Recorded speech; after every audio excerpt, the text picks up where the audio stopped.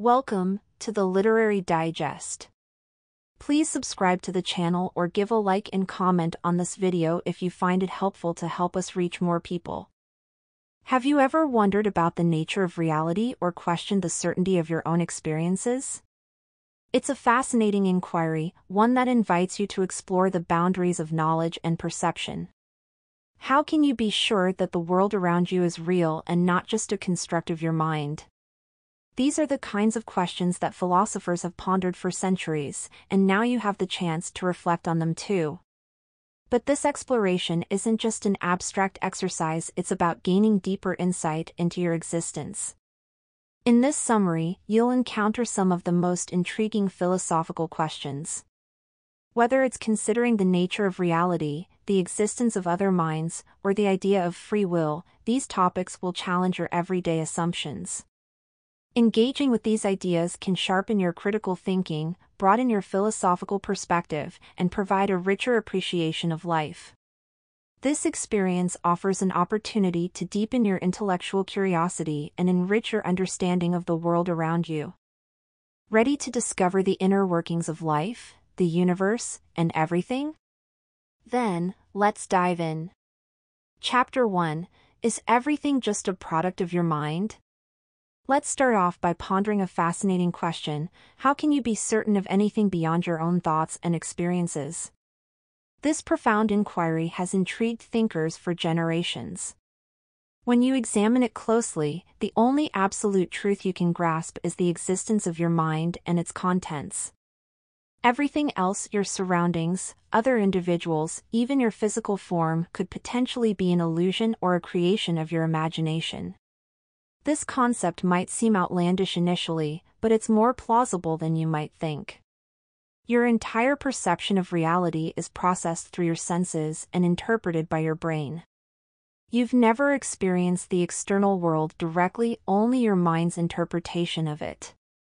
So how can you be confident that what you perceive truly exists outside your consciousness?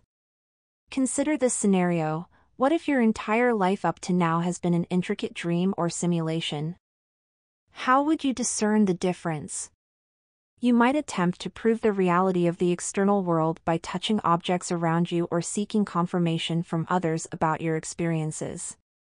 But even those sensations and interactions would merely be additional contents of your mind. After all, there's no way to transcend your own consciousness to verify anything beyond it. This line of reasoning leads to a philosophical stance called solipsism, the notion that only your own mind is certain to exist. While few embrace this belief wholeheartedly, it remains a logical possibility that's challenging to conclusively disprove. A more moderate position is skepticism about the external world, which simply asserts that you can't be absolutely sure that anything exists outside your mind.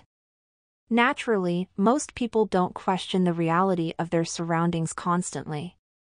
We possess a strong, innate belief in the external world that's difficult to dismiss. From a practical standpoint, it makes sense to behave as if the world is real, even if we can't prove it philosophically. But reflecting on these questions occasionally can be valuable. They encourage us to approach our beliefs with humility and remain receptive to fresh perspectives.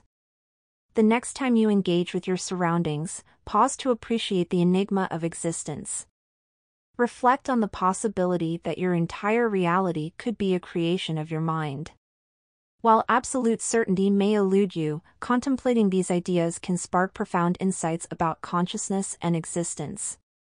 It's a mental exercise that can broaden your philosophical horizons and deepen your appreciation for the marvel of lived experience, whether that experience reflects an objective reality or not. Chapter 2: The Enigma of Other Minds. Let's move on to the minds of others. How do they work compared to your own? This intriguing question has captivated thinkers for ages. While you interact with others daily, observing their actions and hearing their words, can you ever truly grasp their internal experiences? This philosophical riddle opens up a Pandora's box of inquiries about awareness, perception, and the very fabric of reality. Consider a simple scenario: savoring chocolate ice cream with a friend. You might suppose you're sharing an identical experience. But can you really be certain? What you label as chocolate could be entirely different for your friend. Perhaps your perception of chocolate aligns with their sense of vanilla, or even a flavor beyond your imagination. There's no direct method to compare these internal sensations. This uncertainty stretches far beyond the wonderful taste of ice cream. Take colors, for example, the vivid red you perceive when gazing at a fire engine might register as what you'd term yellow to another person. They'd still use red to describe it, as that's the word they've associated with that visual input. Yet their inner perception could be fundamentally unlike yours. You might contend that human biological similarities necessitate comparable experiences. But this belief stems solely from personal observations. A skeptical philosopher would highlight that you've only directly experienced the link between your own sensory inputs and conscious perceptions. Applying this to others requires a leap of faith rather than certainty. If you extend this thinking to its most extreme, you'll encounter a troubling notion: what if other people don't actually experience consciousness? It's conceivable that everyone around you could be like highly sophisticated robots. These human robots might behave as though they have feelings, thoughts, and experiences, yet they could be devoid of any true inner life. This idea likely feels intuitively wrong at first. Your immediate reaction is probably to believe that other people have consciousness, just like you. But here's the challenging part: can you really prove it? Is there a definitive way to know for certain that others possess an inner world similar to your own? This isn't to suggest that you should start questioning whether people are conscious. Instead, it underscores the profound enigma of other minds. It encourages approaching others with humility and inquisitiveness, acknowledging that their internal landscape may differ from yours more dramatically than you can fathom. Next time you engage with someone, pause to marvel at the unseen depths of consciousness you're interacting with, even if you can never fully access or comprehend them. Chapter 3: Do we really have free will?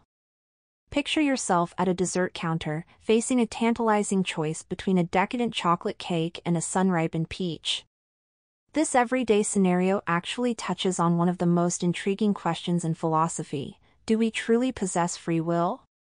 Let's explore this captivating debate and consider what it means for your daily decisions and your life's trajectory. The essence of the free will question asks whether you genuinely have the ability to choose between options, or if your actions are predetermined by factors outside your control. When you reach for that chocolate cake, are you making an autonomous choice, or was that decision inevitable based on your life experiences, genetic blueprint, and the precise state of your brain at that instant? The concept of determinism proposes that every occurrence, including your choices, is the inescapable result of prior causes. If this holds true, it would suggest that your dessert selection was preordained by the entire sequence of events leading to that moment. This perspective might seem to strip away your sense of agency. After all, how can you be truly accountable for a choice that was, in essence, orchestrated by the cosmos? But here's where the plot thickens. Even if determinism is false, and there's an element of chance in how events unfold, does that actually grant you free will? If your choice between cake and peach was somehow arbitrary, rather than predetermined, would that really constitute a free choice for which you're responsible? This conundrum strikes at the core of our understanding of personal accountability, ethics, and the very nature of human action. If all your choices are predetermined or random, how can you be genuinely praiseworthy for virtuous acts or culpable for misdeeds? This question carries profound implications for how we approach everything from the justice system to personal development. Yet, despite these philosophical quandaries, you likely experience a strong intuitive sense that you do make authentic choices. When you resist temptation or motivate yourself to achieve a goal, it feels like you're exercising free will. This disconnect between your lived experience and the philosophical arguments is part of what makes this topic so engrossing and crucial to ponder. The next time you face a decision, significant or trivial, pause to reflect on what's truly occurring. Are you exercising free will, or are you merely enacting a predetermined script? By engaging with these questions, you can cultivate a deeper understanding of yourself and the nature of human action. While the free will debate may never fully be resolved, exploring it can yield valuable insights about personal responsibility, the nature of consciousness, and what it genuinely means to be human. Chapter 4: The Deeper Roots of Right and Wrong. Imagine you're working the late shift at your local library. The building is quiet, the shelves cast long shadows, and you're about to close up when a close friend approaches with an unusual request. They want you to help them smuggle out a rare book without checking it out properly. This seemingly simple scenario opens up a quandary of ethical dilemmas that have puzzled philosophers for millennia. The essence of right and wrong goes beyond mere obedience to laws. It's easy to label theft as wrong, but morality has deeper roots. In this sense, assisting your friend might cause a twinge of unease, stemming from your innate sense of fairness and consideration for others. Perhaps you take a moment to think about the wider impact of your choices. Allowing the book to be taken could deprive other patrons of a valuable resource and betray the trust your employer has in you. These actions extend their effects far beyond your immediate circle, potentially impacting lives you may never directly encounter. But what if your friend dismisses your concerns for others? This is where ethical exploration becomes truly fascinating. The age-old query, how would you feel if someone did that to you? Isn't just clever wordplay, it's an invitation to step into another's shoes and view the situation from fresh angles. This act of empathy is vital.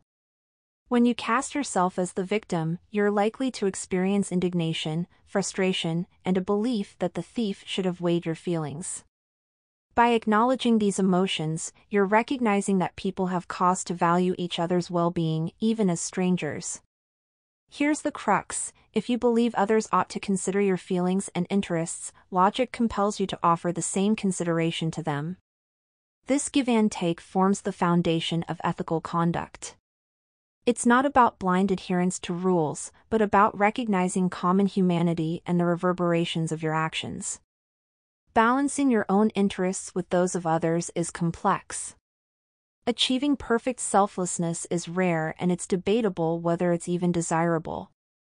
But grappling with these concepts helps you develop a deeper understanding of ethics and make more considered choices in everyday life. Chapter 5: Is death an end or a transition? Death, it's a subject everyone has to face, yet it remains one of the most profound and puzzling philosophical questions. Take a moment to consider your own mortality. You might feel a mix of inquisitiveness, unease, and perhaps trepidation. With those feelings in mind, let's now explore a few different viewpoints on death. In doing so, you'll be able to gain clarity and insight into this shared human experience. Let's start by considering the idea that death might simply be the end of existence, a total cessation of consciousness and self. While this notion may seem unsettling initially, it's worth examining more deeply. You could worry that you're unable to truly imagine your own non-existence. After all, how can you conceive of not being when you need to be to do the conceiving? But this is something of a mental illusion. You can, in fact, envision your non-existence from an outside perspective, similar to picturing yourself in a deep, dreamless sleep or unconscious state. This brings up intriguing questions about the nature of awareness and identity. If your mind is fundamentally connected to your physical brain, as many thinkers and researchers believe, then the end of brain function at death would indeed mean the end of your subjective experience. Conversely, if some form of mind-body separation is true, and your consciousness exists independently from your physical form, then various types of afterlife become conceptually feasible. Let's put aside the question of what occurs after death for a moment. How might you feel about your own finite existence? Should death be feared, welcomed, or regarded with neutrality? There's no one-size-fits-all answer, but examining your own values can guide you. If you think that non-existence is neither positive nor negative, but simply neutral, then perhaps death itself isn't something to fear. Or you might see death as depriving you of future positive experiences, making it a negative event. You could also view death as ultimately liberating you from life's challenges and monotony. As you ponder these weighty topics, keep in mind that thinking about death can actually deepen your appreciation for life.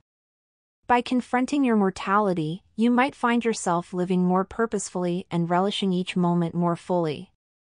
While the true nature of death will likely remain unknown during your lifetime, grappling with these philosophical questions can lead to significant personal growth and a richer understanding of what it means to be alive. Final summary. In this summary to What Does It All Mean?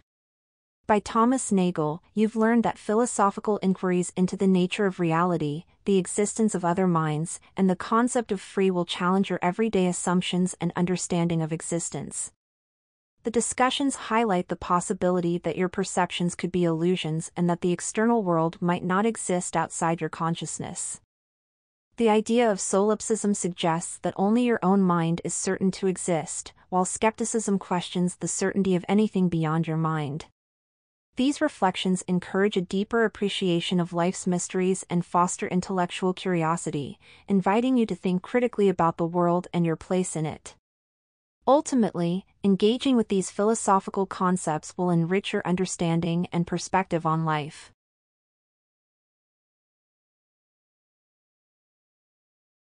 Thanks for listening. If you enjoyed this, please like and subscribe to the Literary Digest for more videos like this one.